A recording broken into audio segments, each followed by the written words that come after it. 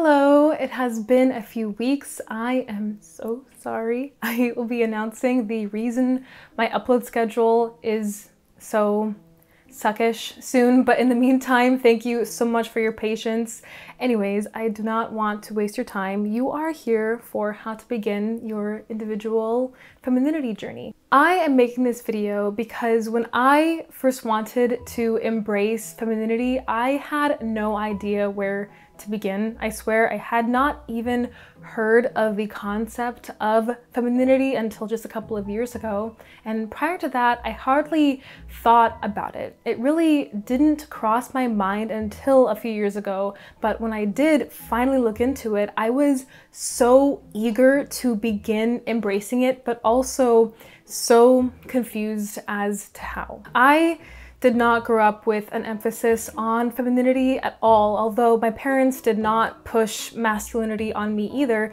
The specific concepts of femininity and masculinity were just not a part of my upbringing. So it was essentially a foreign concept to me, even though I had this inexplicably strong pull and interest towards it when I was suddenly introduced to femininity online. But because it was such a foreign concept, I got confused so easily. I was confused as to whether or not to really embrace it because traditional femininity is so demonized.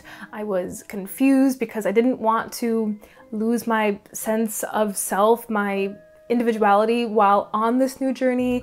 I was completely overthinking it, and because of that, I did not make nearly as much headway early on than I could have, and I want to help make sure other women do not have as many pitfalls on their femininity journey. So I really hope this video helps you get on the right path. You may want to pull out a notebook to take notes or something if that's helpful. Oh, and please subscribe and like for more content like this. Let's begin. Number 1, have a good why. When embarking on any endeavor, when making any choice, having a good why is just as important as the what and the how.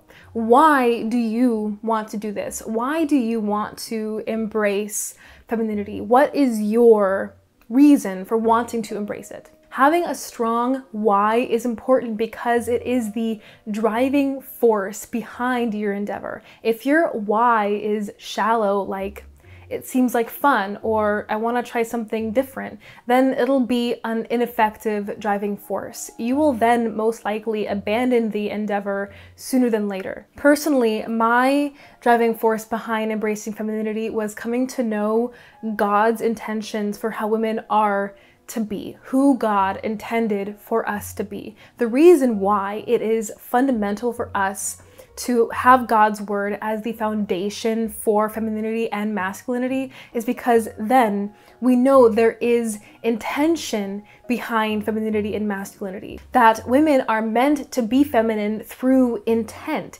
It's not just an arbitrary side effect of evolution, which is what femininity would be if there was no God. We would then be feminine for no good reason whatsoever. In that case, why embrace femininity? Because women evolved to be that way through blind, repetitive forces?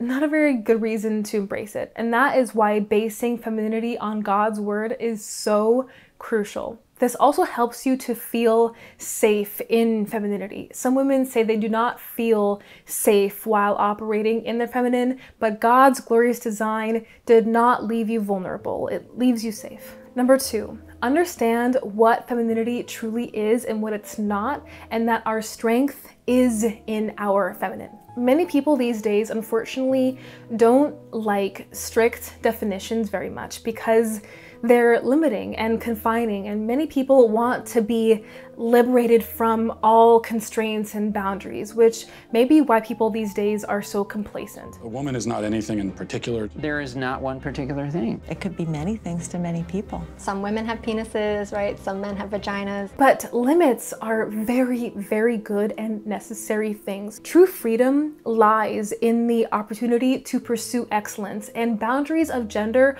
are what create the possibility of excelling as a man or as a woman. Ironically, Ironically, boundaries are essential for freedom. If you, for instance, want to be free to draw a giraffe, you have to draw him on something and with the traits that make him a giraffe. Otherwise, you'll have nowhere to draw and you won't actually be drawing a giraffe. I hope that metaphor makes sense. Femininity is the celebration of the image and likeness of God alive in each woman ever created by his glorious and diligent hands. Femininity is the natural, virtuous, and effective expression of womanhood. To truly understand what femininity is, we have to also identify the fundamental differences between men and women. The notion of male and female heterogeneity is fundamental to the godly view of mankind. In the very first chapter of Genesis, we're told that God created us male and female in his image. The distinction between the sexes is not only basic to human nature, it's also uniquely reflective of the divine. A simple way to understand the fundamental differences between men and women is to remember that men focus more on doing and women focus more on being. And thus, a man's orientation towards life tends to be more outward and a woman's orientation towards life tends to be more inward. And this is also the nature of our reproductive parts. The male sexual organ is outward and the female sexual organ is inward. What a coincidence. Not. So a man's outward orientation towards life tends to be more explorative. He is more opportunistic. He takes more risks. He's an initiator. He's more competitive, dominant, and active. While a woman's inward orientation towards life tends to value intimacy over action because she cares more about being than doing. She is more receptive, more accommodating. She's more cautious and seeks safety and security. She's humble and is more connective to people and wields a soft kind of strength and influence, while a man wields a more hard kind of strength and influence. So please recognize that our strength is in our femininity. A woman will never be masculine like a man can be, just like a man can never be feminine like a woman can be. And therefore, we will never be able to fully optimize our strength, our influence, our competence while operating in a masculine manner. It is notable that the first time in scripture that the woman is referred to, it is as a helper. I know that the term helper or helpmeet can be difficult to reconcile with. It seems so offensively oblivious to the fact that we are capable individuals with gifts and talents and abilities that are in no way inferior to men's gifts, talents, and abilities. But to see helpmeet as a demeaning or inferior role is not biblical. Women are essential. Adam needed a helper. He was incapable of doing his job by himself, incapable of either filling the world or subduing it. So God created a helper for the job. Woman was not an arbitrary afterthought. She was wholly essential.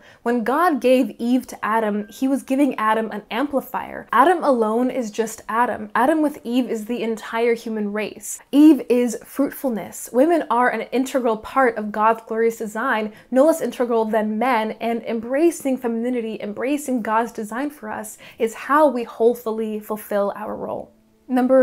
I think this is number 3.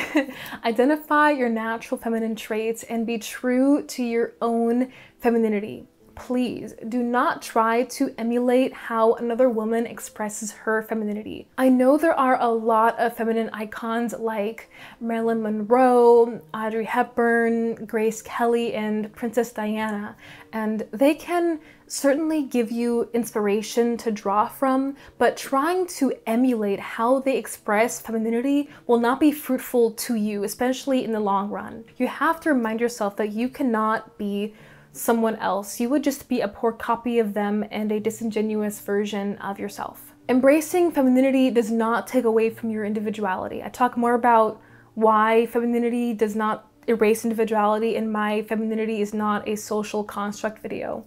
In fact, it is amazing how many women who have watched my content comment that they began to feel more like themselves after they began to embrace femininity, because this is who we're meant to be. If you are walking in accordance with God's word, you'll be your own kind of feminine and eventually grow into it. Your femininity is not measured by what you wear, your makeup or your lack of makeup, your hobbies, whether you're single or not, whether you have many children. These can be expressions of femininity, but never ways to calculate it. Femininity is not something to be compared or meticulously measured. It is something to be lovingly, wholeheartedly, and selflessly lived. A woman's femininity flows from her heart, her character, her soul, her mind, the unique love and feminine genius she brings to the world around her. That's why if you want to genuinely embrace femininity, you cannot just emulate how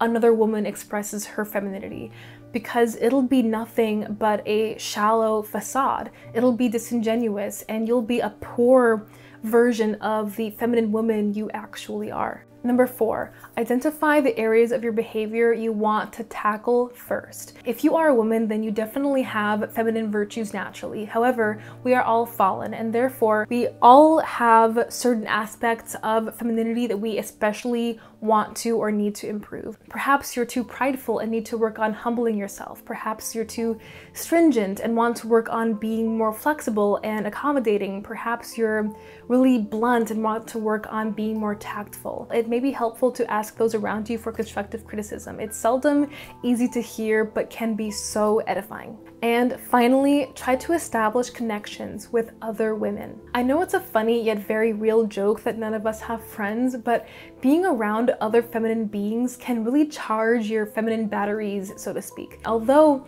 being with a masculine man gives you the space to be in your feminine because of polarity, having female connections is beneficial as well, since women have a very special ability to hold space for each other's emotions and understand each other on a very deep personal level. We're able to empathize with each other so effortlessly, and we're able to indulge in feminine pastimes together. So I highly encourage you to feed the positive female friendships that you have, or to make new ones. I know it's difficult, but it'll be so fruitful in the long run for you. Well, that is it for today's video. Again, I am so sorry it took me so long to upload. I will be announcing why soon again, but in the meantime, I thank you all so much for your patience, and thank you for watching my videos. It is so special that 30,000 people have said to themselves, I want to see more of this girl. And I do not want to disappoint you guys. I'm going to try my best to upload more consistently and to fulfill the requests you have been giving me. I am so excited for what's to come on this channel. Well, thank you again so much for watching. Please like and subscribe for more content like this. I am Jasmine Theodora, and hopefully I'll see you next time. God bless you.